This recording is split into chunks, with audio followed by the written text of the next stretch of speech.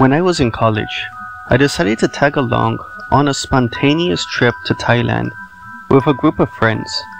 Despite my fairly serious travel and flight anxiety, the idea of 10 days in glorious Phuket seemed like the experience of a lifetime, a memory that would stay with me forever. In a way, I was all too correct. The first few days were incredible, drinking fruity cocktails on private beaches, tasting the authentic Thai cuisine, and I won't lie, I may have had a bit too much fun in the bar scene. However, I was really looking forward to was the excursion on the 5th day, a kayaking tour and booze cruise through the caves of Phang Na Bay. The morning of the excursion, we all loaded up on beer and wine coolers and excitedly hopped on a bus towards the tour company. The bus was 3 stories, the food was exceptional, and the views were second to none. The 8 of us fried in the sun of the roof of the boat, taking pictures to post on Instagram and toss empty bottles into bins, all anxiously awaiting what we had all decided would be the best part of the trip. The boat slowed down beside a massive array of cliffs, and we all began to search the flat mass of the flat rocks for whatever cave we'd be entering, but we saw no opening. I asked one of the guides where the cave was, expecting a typical large tunnel to enter, and he pointed to a small, maybe 3 feet tall and 7 feet wide opening at the base of the cliff. My breath caught in my throat at the sight. I asked if maybe the tide was too high. There was no way we were all going through that. I was met with a smile and a chuckle from the guide, who returned to preparing the kayaks. We all split into groups of 4, 2 girls and 1 guide per kayak, and loaded onto the yellow inflatable boats. I grabbed the arm of a girl who looked equally as nervous as I did and asked if she'd like to go together.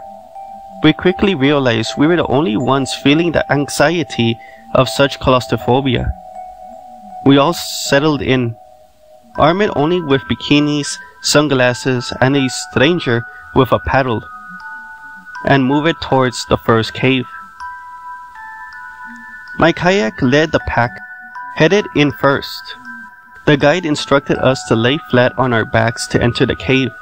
I laid my head on the legs of the girl behind me and struggled to breathe. We entered the mouth and were struck by a gorgeous opening, beyond tall enough for us to sit comfortably. The walls had a crystalline surface that was illuminated by the headlamp our guide aimed around. Stalactites clung from the ceiling high above us. The guide slapped the water, and hundreds of glittering blue spots filled the space next to us. Bioluminescent plankton illuminated the room like stars.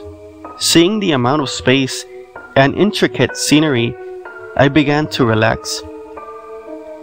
As we moved forward, the guide instructed us to lay back again. I looked forward and realized we were entering a tight tunnel. My anxiety spiked. I'd always been claustrophobic. I can't even stand elevators, let alone this tunnel that didn't even look like it could fit the kayak, especially not with us atop of it. I asked the guide how long this particular cave was. He told me that we would be through in about 5 minutes. It's strange how much time slows down when you're entering survival mode. 5 minutes can seem like an hour when you believe your time is up. The walls of this section were somehow even tighter than the entrance. It was pitch black, save for the few occasional views from the headlamp. I had to squeeze my shoulders back and suck in my stomach as far as I could, but I could still feel the presence of solid thick walls suffocating me from all sides. My hot breath bounced back into my face off the stone directly above me. I tried to focus on the sounds, the moving water, the slapping of the paddle behind us by our guide who, even completely horizontal, was still skilled enough to keep us moving forward. Until the sounds of water stopped. So did the boat. I could hear the rocks scratching rubber and my own rapid breathing as I realized we had gotten stuck, lodged against the tight walls of what I believed would surely become my tomb. In an attempt to relax, I released my stomach. Immediately, I felt a piercing sensation from a low-hanging stalactite that attempted to bury itself in my gut. I let out a half-gasp, half-yelp that must have startled my guide, because I felt a quick movement, heard the crunching of glass against stone, and then the small amount of light provided by the headlamp was gone. A string of Thai, what I can only imagine were harsh curse words, followed. Then more scraping and paddling, frantic this time, trying to release us from the rocks, save us from what seemed like the fate of being buried alive in a grave of crystal and salt water.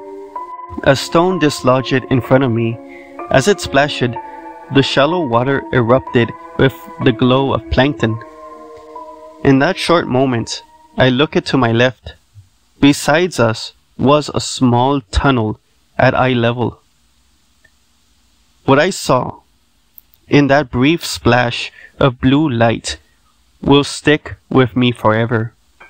To say it was human would be generous, though it looked like it may have been once. It squatted on its mangled feet, its arms stretched out for support. Its hands looked puckered and pruned, as if soaked in water for so long that the skin could fall off the bone. Dirt and weeds were embedded in its long, razor-sharp claws.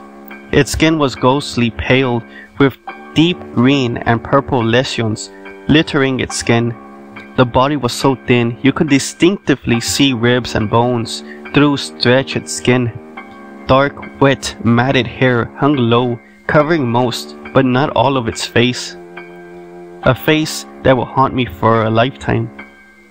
The eyes were pure white with no pupil. Cheeks so sunken it looked almost skeletal. It had no discernible nose, just a hole as if the cartilage had fallen off. I swear on my life, as I caught that glimpse, the thing smiled at me. As it did, it revealed a bloody mouth with yellow teeth like knives. The lack of lips made me believe that the creature may have chewed them off itself.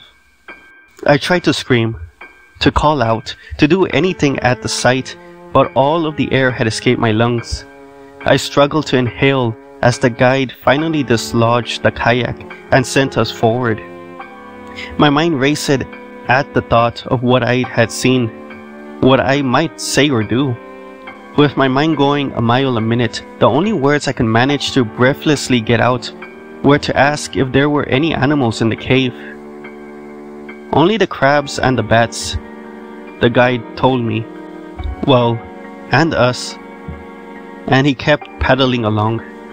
We exited the tunnel into a more spacious area. As I was able to sit up again, I started to tell myself that the being must have been a trick of the light, a hallucination created by my fear of the cave and tight spaces. That was when, still surrounded by pure darkness, I felt two hands grip my shoulders. I let out a shrill yelp before my friend, of course, it was just her, leaned in my ear and asked the worst question I've ever been asked. "You saw it too, didn't you?" Blazing hot tears filled in my eyes. It felt like all the air was sucked out of the room. I leaned over the side of the boat and emptied the contents of my stomach. All I could repeat over and over again was that we had to get out. We had to get out. We had to. The guide, who must have mistaken my panic for claustrophobia, told us that the only way out was forward, and that we were halfway through. The cave was a perfect U-shape, in and out on the same cliffside. The guide began to turn us to the left towards our exit. 2 minutes, 30 seconds, a few tight spaces, and I'd be out. I'd be safe. I'd have another wine cooler to calm the nerves, and I would never think about this cave again. That's how it would be. That's how it had to be. We move it forward, out of the base of the U, into another small tunnel on the final stretch.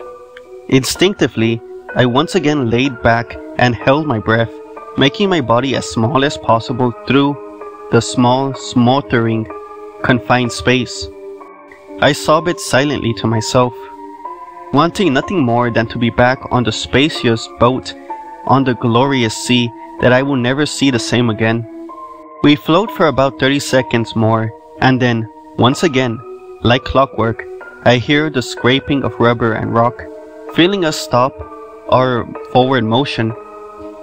A grotesque and distorted hissing noise fills the air, and I feel every hair on my body stand on end.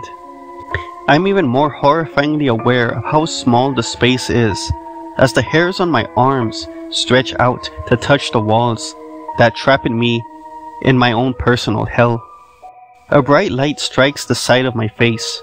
I look over and see the headlight of a guide from one of the kayaks that trailed behind us. The light finds us through a tunnel in the U-bend, the same tunnel where I saw that thing just minutes before. It all happened so quickly. There's a scream and a loud pop of an inflatable kayak as my guide begins to scream at us. Don't look left. Whatever you do, don't look left. He's only a split second too late as I see the nightmarish abomination leap at the other kayak from the tunnel as the girls and guide scream for mercy. I shut my eyes as tight as I can, but there's no point. In an instant, the headlamp of the other guide goes dark. The only light illuminates from the glowing blue water of the starlit plankton. The sounds seem to never end. The screams stop, but they are quickly replaced by thrashing and ripping. I hear the carving of skin, the crushing of bone through razor-like fangs. The once happy laughs of my friends have been replaced by gurgling and sputtering, gasping for any last breath they can find.